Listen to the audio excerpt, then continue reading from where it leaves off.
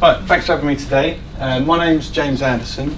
I talk more normally at database developer or database administrator user groups. So there will be a database element to this. So I'm talking about continuous integration, but it is from a stateful point of view, so the difficulties that some of that brings. So some of the things I'm going to cover, so a general brief description of CI and the complications that data has in that. ReadyRoll, which is a tool by a company called Redgate. Anyone use any Redgate tools? Yeah, okay. So this is a tool, they acquired this a couple of years ago, and now it's part of their developer bundle. I'm going to talk about testing databases as well, so that's going to fix some of the problems that are raised in the first section. And then I'm going to briefly talk about a build server that I'm using, and then hopefully at the end, if all my demos are okay, we'll run all the tests and everything will pass, but we'll see when we get there. So, continuous integration. Well, I first came across this a couple of years ago. I started a new role at a place where I inherited a database, and this database was installed on all the instances of SQL Server that they had. And it had no application, no front end. All it did was perform maintenance tasks on all the instances. So it's looking at fragmentation levels of indexes and whether statistics are up to date, and it was automatically sorting stuff out like that. The problem was that people were developing new features for it in live. So this version was totally different to a version over here. So when I developed a new feature and wanted to put it everywhere, that feature wasn't compatible with various different versions that are out there. So I quickly realized that I needed some sort of single source of truth, which was source control, and which I soon figured out was going to be Git, would make a lot of sense for that. And then I realized that whilst I may have a central copy that is the de facto copy of my project, I need a way of getting it out there to all the environments, and I need to make that an automated process almost, at least a repeatable process. So continuous integration comes into that when we're working with source control. So continuous integration is a method of continually integrating. So with source control, especially Git, we can branch our code. And the reason we branch a code is so that we can work in isolation apart from each other. So if I'm changing files that you're working on, it doesn't affect you, and that's fine until later on down the line when we have to merge the code. At that point, it can be pretty difficult. If we've been out on a separate branch and people have been changing a lot of stuff from the main branch, that merge can be quite a fraught process. So the idea of continuous integration is to merge more often and very often. So we're talking, we've got to be pushing our code to a central branch at least twice a day to be classed as working in a continually integrating manner. And the reason for that is I could be working my branch and my code's working, all my tests pass, but when I merge into the main branch, someone may have changed a function that my code relied on, not a function that I changed. And now when my code goes over, it no longer works because this function works in a different way. So the merge conflict won't pick that up. Tests will, that's why we test code. But if I merge very often, I have less code to pick through, less work to roll back and change to work with this function that's been changed underneath me. So that allows us to catch errors early. So if we're merging, we're going to see the errors much quicker and we can fix them quicker, and they're going to be a much smaller merge conflicts. And if we're all working in that way and everyone's pushing very regularly and all of our tests are running and we know that our project is in a good state, then we can get ideas from production, we can get ideas into production a lot quicker. So, big text, because this is a bit where I fell down. Continuous integration isn't just a suite of tools. It isn't, I've got a build server, I've got automated tests, now I'm doing continuous integration. It's more about the method. It's having the discipline to actually make sure you're not just sitting off in a branch for a week and then merging it back and breaking the build and everyone else has to wait behind you. It's all about having quick merges and everyone else can move on after that. but I will be focusing on the tools today. So one of the core tools of a CI pipeline, so continuous integration pipeline, is a build server. Some of them can be expensive if we want to use team services, for example, but I'm going to be using a free one. So I'm going to be using a community edition of GitLab, which is a free build server. I used to have hair like this guy at one point as well, so I kind of feel in tune with that and doing things on a budget. But as I said earlier, I'm going to be talking about this with SQL Server. So there are issues when it comes to data. So when we're deploying changes to code, it's not too bad because code is pretty much just text files and we're overlaying what's there. Maybe we're using DLLs, we've got binaries, but we just replace what's currently there with the new one. When it comes to data, we've got to deploy changes to a live database, and we've got to make sure we don't disturb that data, and definitely we've got to make sure we don't destroy that data.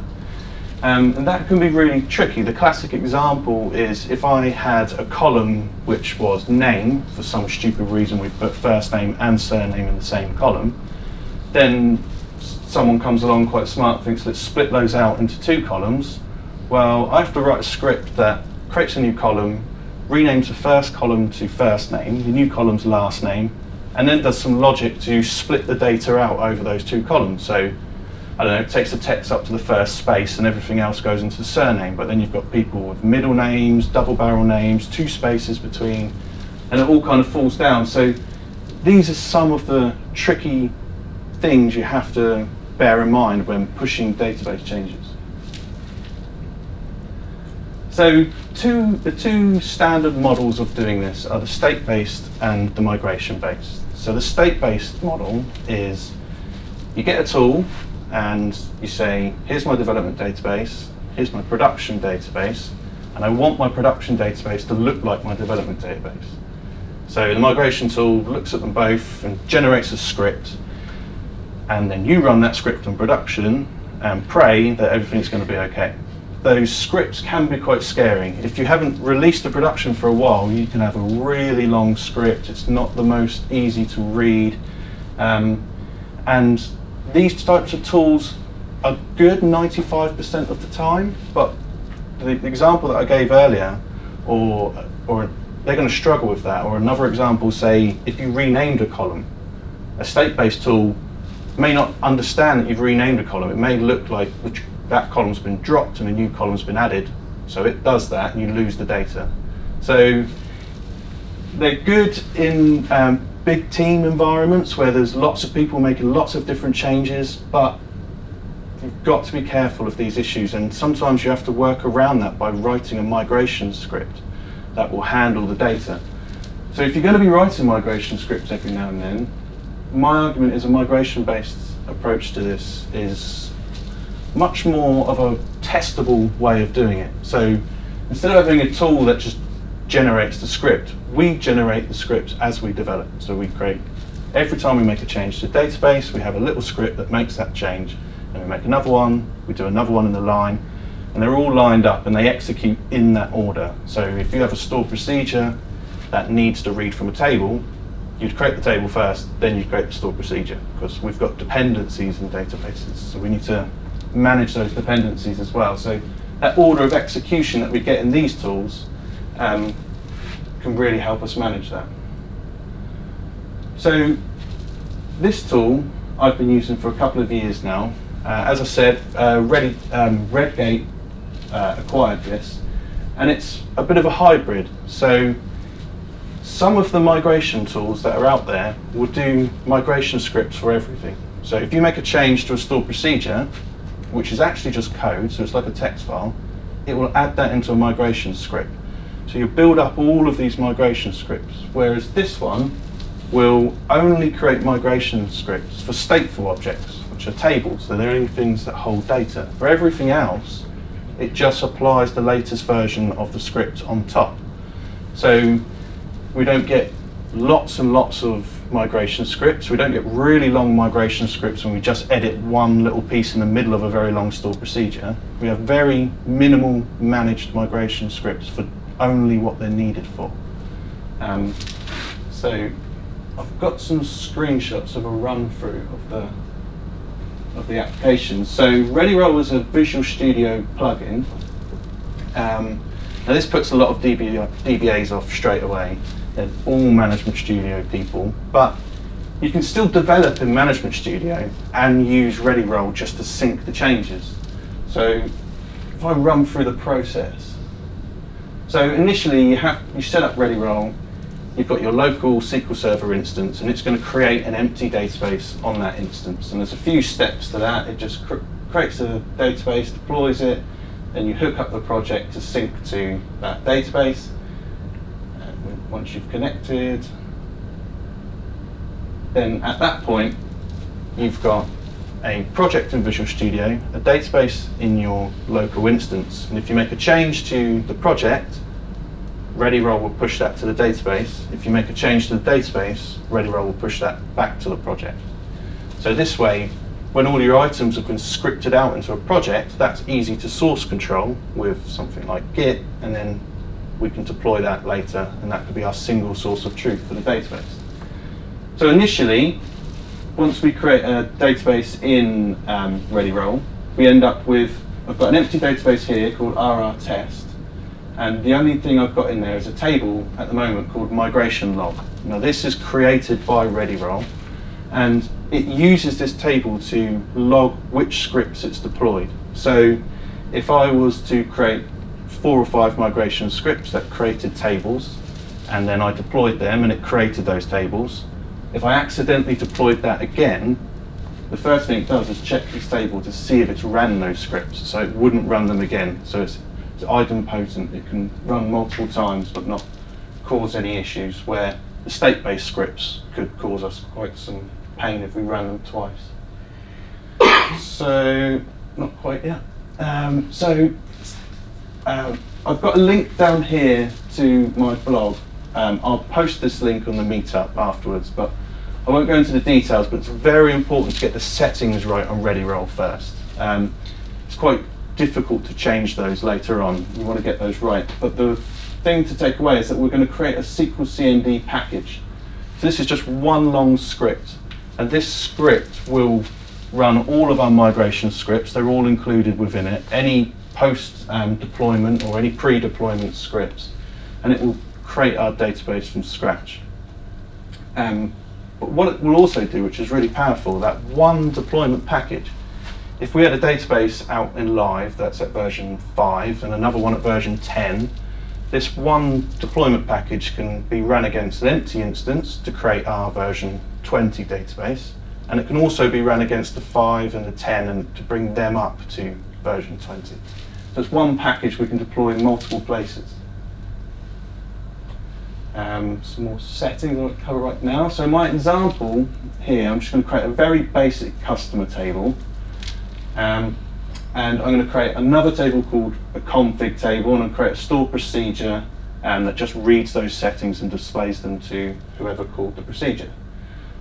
So we can now see that my sandbox database, is the term that ReadyRoll uses, has config table, customer table, and that very simple store procedure. And at that point, I've finished my development in Management Studio. I go to ReadyRoll, I hit a refresh button, and it tells me that it's now syncing the changes. And then at that point, it shows me the changes. So ReadyRoll is able to detect the changes between my sandbox database and my ReadyRoll project. So what it also does at this point, if I just go back up, we've got an import and generate script button here, and this will generate scripts to migrate all of these changes. Once we press that button, another button appears to say verify scripts, and what that does is it deploys another empty database called the same thing _shadow, and that shadow database is what it uses to detect the differences. So it runs a schema compare tool under the hood, and it looks at the empty database and the one that we've been working on, and that's how it understands what these differences are. So this is that shadow database currently. So it's noticed the differences. It's only got the migration log, which is it has to have that table.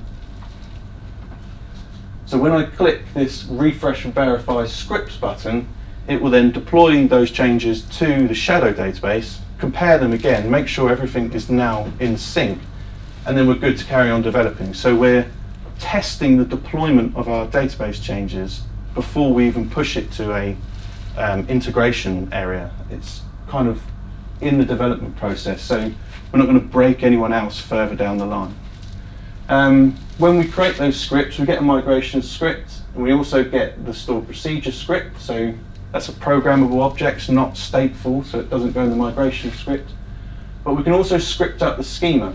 And this is really useful, so every table is scripted out. So we don't want to, if we wanted to look at the history of a table, all the changes that it's had, we wouldn't want to go rooting through every single migration script, because we can end up having a lot of those. But if we keep these scripted out, then we can just use Git to view the history of each object as it changes. So we've kind of got both there to get the best of both worlds.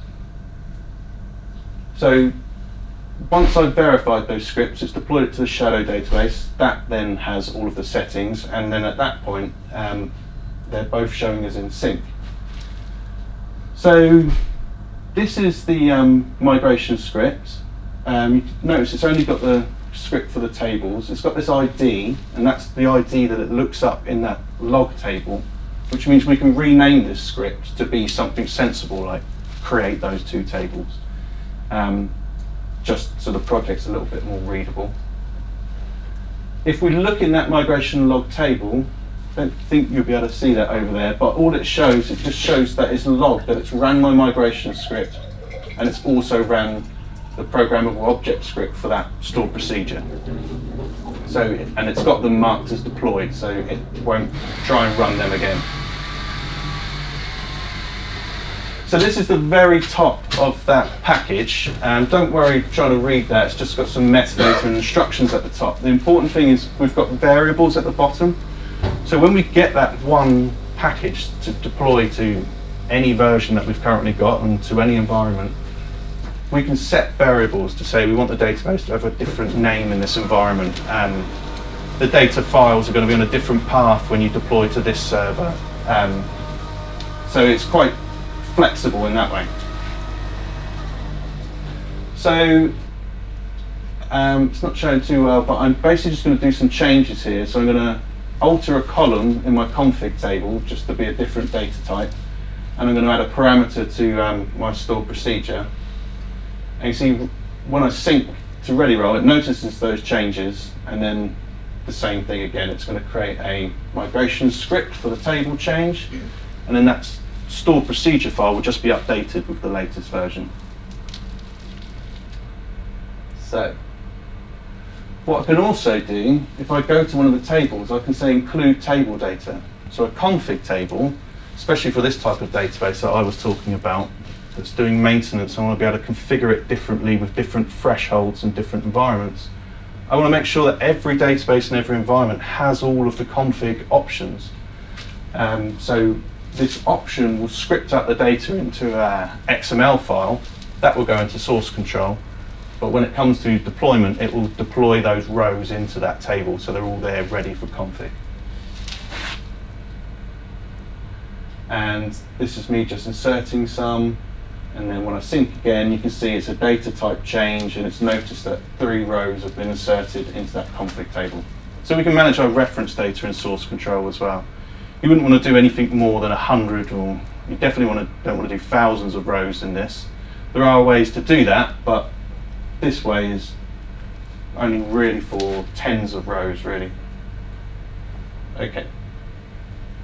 So at this point, we're using ReadyRoll to get over that difficult problem of deploying database changes, because in continuous integration, when we're all putting in changes, we all have to run our tests every single time. And it may be that we don't just want to test our code, we want to test the upgrade of our existing databases out there. So we want to make sure if we're supporting version 5 that we can upgrade version 5 to version 6. So we're using ReadyRoll to get over that problem. So we're kind of getting there, but we can still run into issues. So with some of these issues are that we've got I'll just go past that.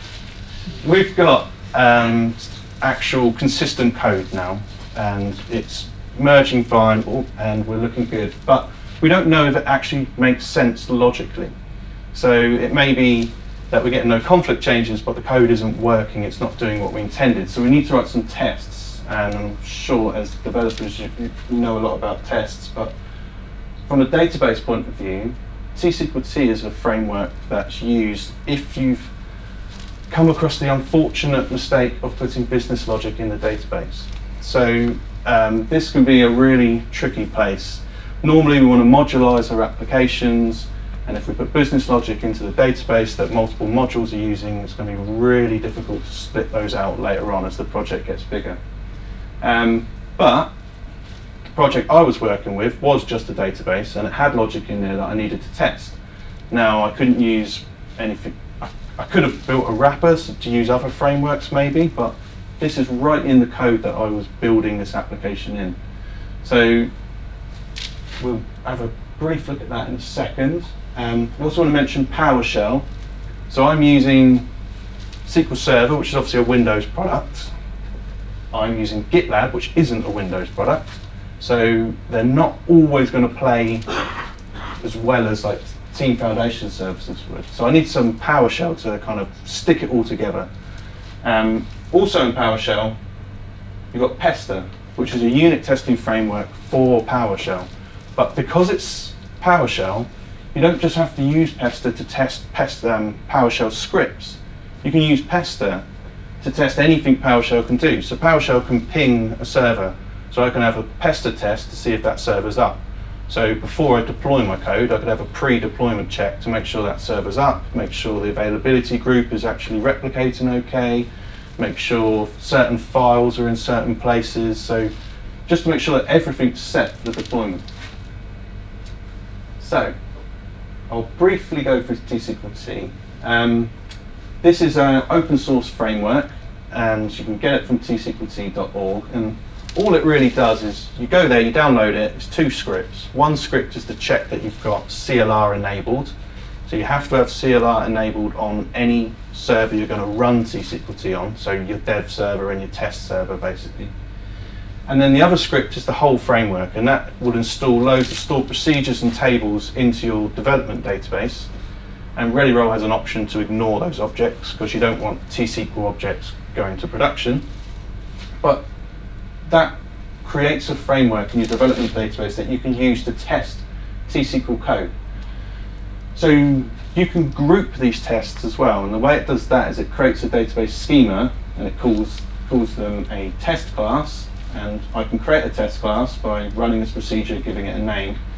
And then if I create, every test I create is going to be a stored procedure, and they'll be in this schema. So I could just run all of my tests, or I could just run a group of tests if I'm working on that specific area. So this is a very basic function, takes a couple of variables and then gives a result after a calculation. Now I want to write a test for that. So I'm creating a test, so it's in my test class. Test name's gone off the end there, but it's just a describable name for what I'm doing. So I'm going to run my function. I'm going to pass the rate variable, which I've said is 1.2, pass the amount, which is 2, and store the result of that. This is what I expect it to be, 2.4. And then, like all unit testing frameworks, it has a collection of assert functions. So I'm asserting that these two are equal. If they're not, the test fails. If they are, the test passes. Now with tSQLt, every test runs in a transaction. So pass or fail, the transaction will roll back. So that means when we start, the database is in a known state. After each test, it gets put back to the known state. So we've got a clean threshold for every test to run. It also means that there can't be any dependencies between tests, and that becomes really important later on. So with this test, I execute tSQLt.run in my sandbox database, And that gives me these results, which you won't be able to see, but it's just some fancy, say fancy, ASCII art, and it says that the test has failed. Now, when I look at my code, I realise I had a divide operator. I've changed it to a multiply. Run the test again, and then it passes. So, a contrived example, but if you build up those tests, like any testing framework, it gives you that peace of mind when codes merge, especially when there's teams of developers merging code. If you've got good test coverage and you're confident of that, then you can be confident of the changes that you've got, which means you can make those changes quicker and you can get them out quicker. Any questions on tSQLt before I move on? Okay, so I'm not going to cover Pester because I think I'm a bit short on time, but I'll just mention it that tSQLt is purely for the code in your database, the tSQL. It gets difficult if you're trying to do anything outside of that. So this project that I had to make sure that availability groups were in certain states. I had to do things with agent jobs. I had to go across linked servers to check that something was there ready for the data I was going to send it. That's difficult to mock those external things in tSQLt. You can mock tables and procedures, but not external things like that. With Pester, because it's PowerShell and you're sat outside of the database, you've got much more free reign and you can basically test anything that PowerShell can do. So I should be able to show some of those towards the end. So I mentioned I'm using GitLab. So GitLab is a bit of a rip-off of GitHub, just you can run it on prem. It's a Linux server, but you can connect to it with Active Directory, so it fits into most teams pretty well. Is anyone using GitLab or GitHub for anything? One. A couple over there. Right, okay. So it is just a central repository. It's Git at its core, so we can just push our changes. Everyone pushes their changes there. But the main thing about it is when a change comes in, it notices that that change has arrived and therefore kicks off the pipeline. So new code's arrived, I need to deploy that to a test environment or multiple test environments and run all the tests and then collect all the results and only let me know if there's a problem. So it gives us that automation that we need because, as I said, if we're checking in multiple times and having to run all of our tests every time, there's no room for manual steps. We need to have automation to be able to do all of that. So some of the features, it's obviously the remote repository, it does our pipelines, it has issue management built in so people can raise bugs, and then when you commit the change to fix the bug, those can be linked so people can see what code you've done to fix their problem. And the documentation is actually side by side with your code. It's not on a Word document hidden on a file share that gets lost. It's not on some other wiki that never gets updated. It's right next to your code, which is really useful. So, we've all seen build servers, so I won't go through much of that. There's just one thing right at the very end I want to show. So I think in DFS, what you normally do to configure a pipeline is you actually, in the tool itself, you tell it what you want it to do. So you have to tell it how to deploy the database for tests, how to run all of the tests. And that's up in the build server. But with a lot of tools like GitLab, GitHub, Jenkins, it's more of a declarative method. So you have one file in the source or the root of your repository, and whenever you commit code, the build server looks for that file, and when it sees it, it reads instructions from that file. So this file is just telling it to run MS Build, and because ReadyRoll is a Visual Studio project, it will just build that project, which is the very basics that I want it to do. And then you'll see that a build has passed in GitLab. But a little bit more complicated is, I might have to scroll a little bit here, we can tell it to run certain scripts. So what I'm saying is, run an MS Build, build this certain project, deploy the database against the local host, so it's actually going to create the database and not just compile the project, and it's going to generate that deployment package. So I'm going to have multiple phases of my build. I'm going to build from the source code. I'm going to create the database. Next phase, I'm going to run the tests against that database.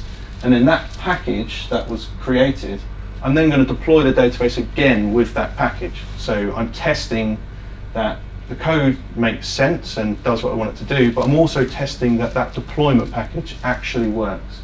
And I could have that deploy against multiple environments to test all sorts of different things. So we're getting there. We're getting close to being continually integrating now. As long as we've got the discipline to do it often enough, we could probably say that we're there. But we can always do better. So if in my situation, I had to support 2008 up to 2014, so all the versions of SQL Server in between. So I'm probably going to want to test not only my project, but the upgrading of my project on all of those environments.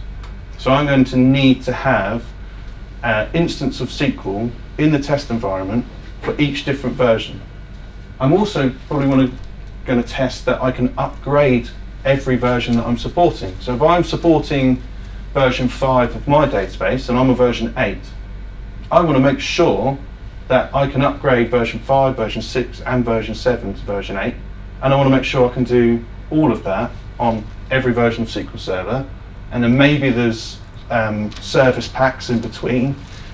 Suddenly I get lots of environments, and this is like one of the biggest problems in IT. It's provisioning test environments to be actually anything like production. Like, has anyone got test environments that are close to production?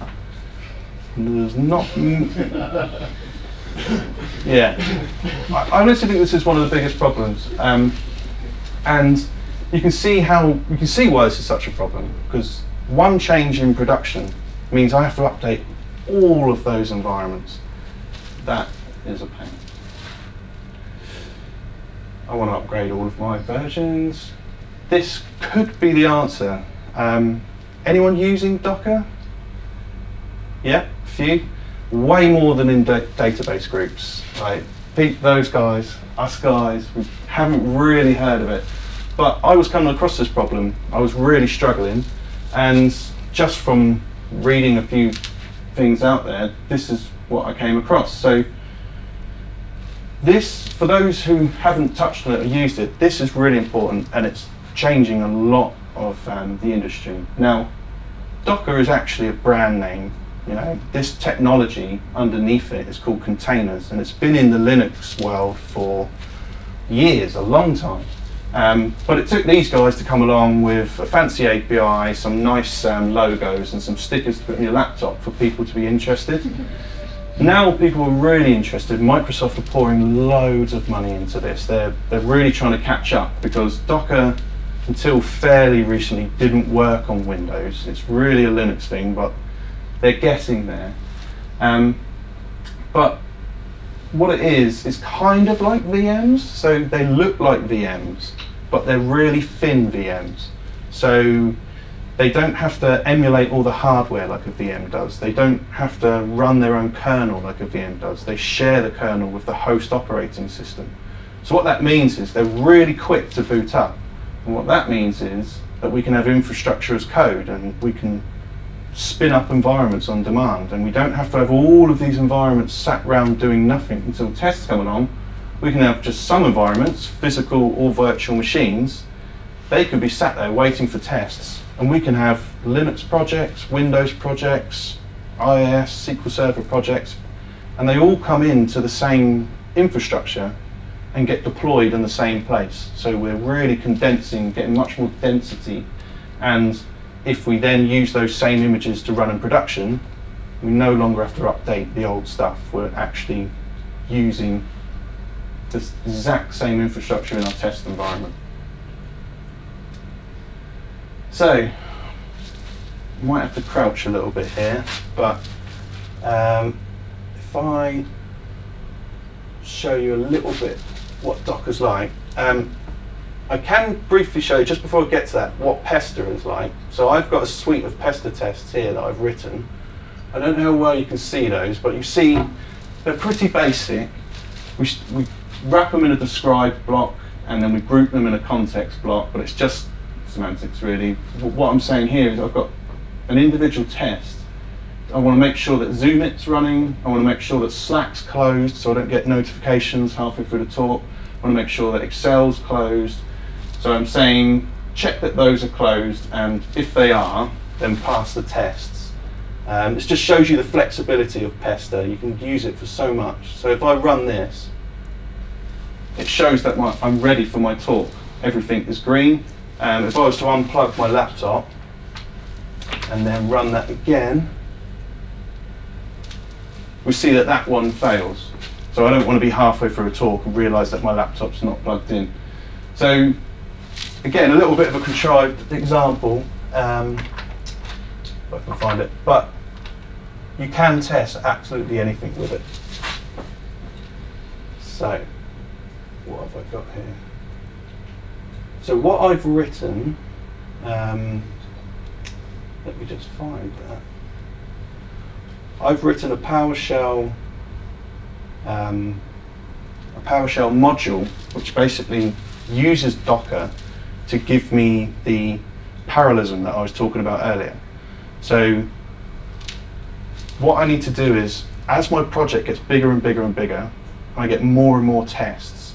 It's going to take longer and longer to run all of those tests, which means we can't be continually integrating anymore because it's taking too long. So we need to make that quicker. And the way to do that is to not stop writing tests. We don't want to do that. And we don't want to delete tests. So we need to run our tests in parallel. And we can do that with Docker. So with Docker, we can on demand spin up multiple copies of each version of the environment we need to test against, split our tests into groups and run them across those in parallel. Now, on a big beefy server that can run loads of containers, it would be quicker, trust me.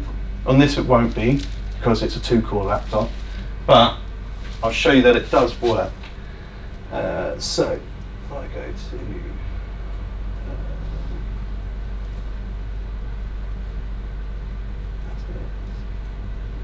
can you zoom in as you do it, please?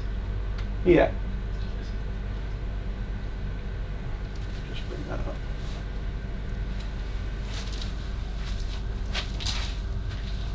Right.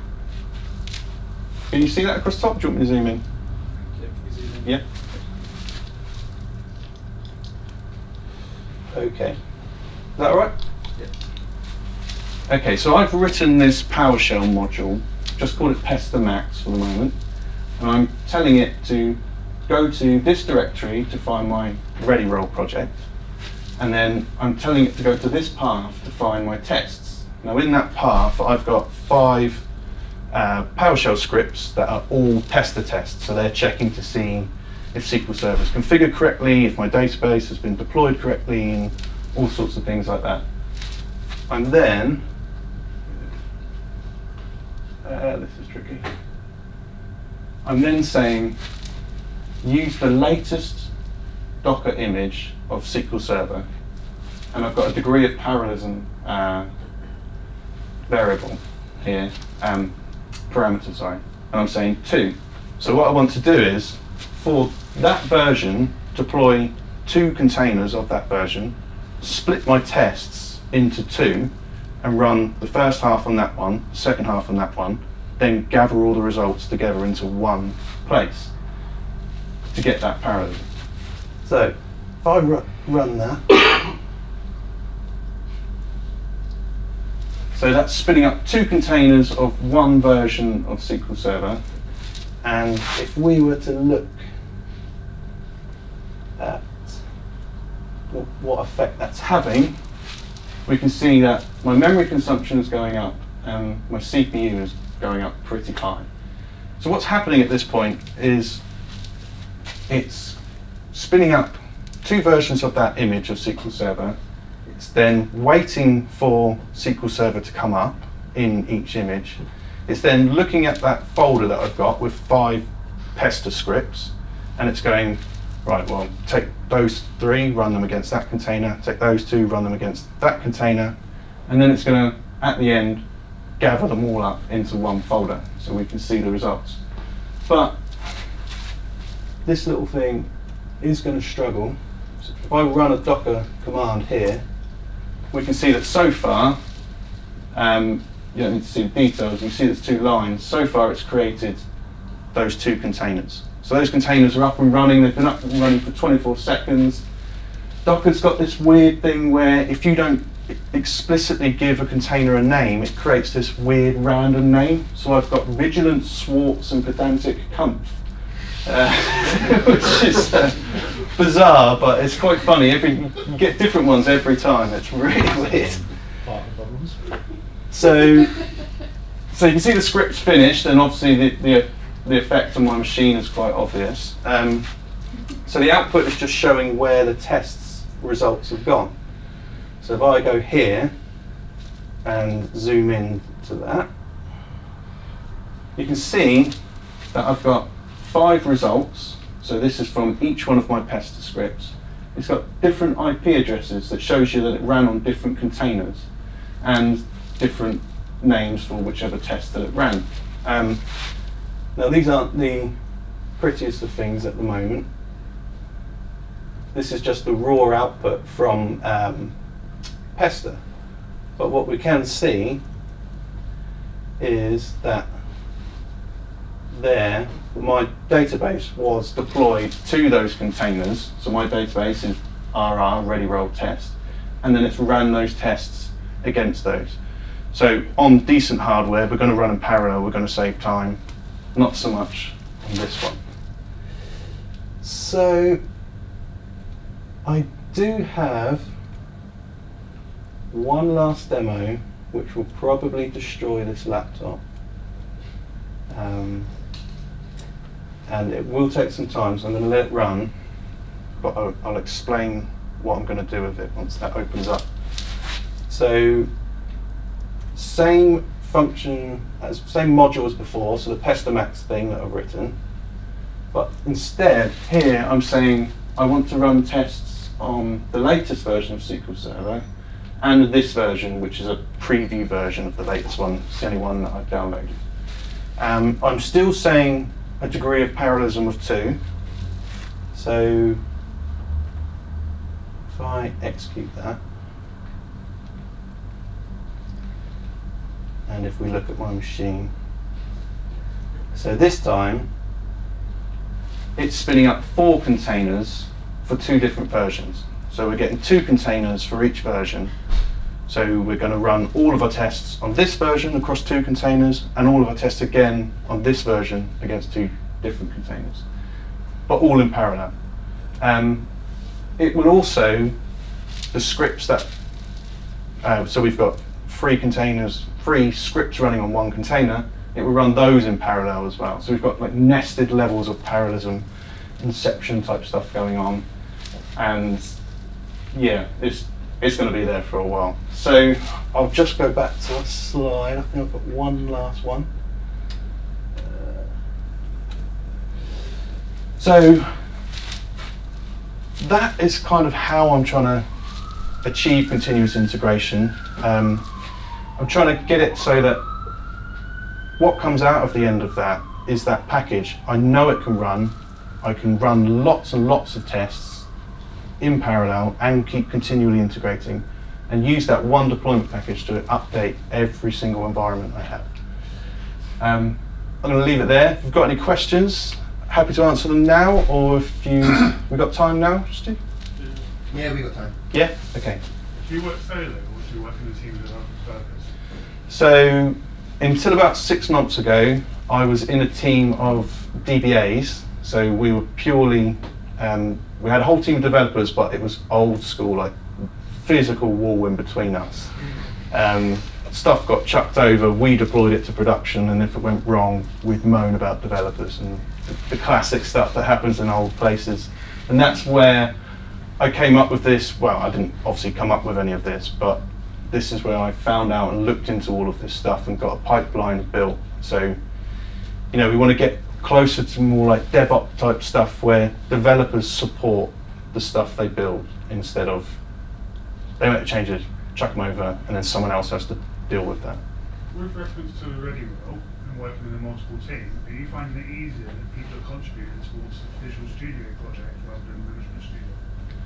So I don't use, well, so there's another option from Redgate called SQL Source Control. You may have seen it. That's been out for a lot longer, and that's a plugin for Management Studio, and people were using that a lot. I personally find ReadyRoll much easier, probably because of some of the reasons you're alluding to, the fact that I've got built-in source control and I can just push it up because Management Studio doesn't have any source control capability. The difficulties come with branching and merging those branches. So we have to be quite disciplined on how we name our migration scripts, how we prefix them so we don't get merge conflicts, because it numbers them, so it prefixes the migration script of a 3-digit number. So if I've done 2 changes to version 5 and you've done 2 changes to version 5, we'll have scripts appear and yours will have 001 and mine will have 001. So it doesn't know which one to run first. It'll go down to alphabetical order. So you have to manage that on merge. So that can get difficult if you've got big teams merging lots of changes. That's why I mentioned the state-based tool can work better in that situation, but you've still got the problems. You're going to have to write migration scripts at certain times with data, and it's a bit scary. I think you've come from a DBA background, and a lot of the people here are devs. Yeah. Where do you see that line kind of being drawn? Some of the content that you've gone through today, how much would you anticipate .NET devs to be doing nowadays? Like all of this, or do you still expect some kind of hand over the wall? So yeah, it depends on the environment. It depends on the nature of the application as well, I think. So if it's if you're a startup and it's a product, then I think you should have end-to-end continuous delivery. Everything should be all automated, and that should be down to developers to build that. When it's something like a financial application and it's massively data orientated and it's really serious, and you're not allowed to have that, you need to have those gated deployments because you're not allowed to do it automatically, then I think developers can only go so far of that path, or they usually only go so far down that path.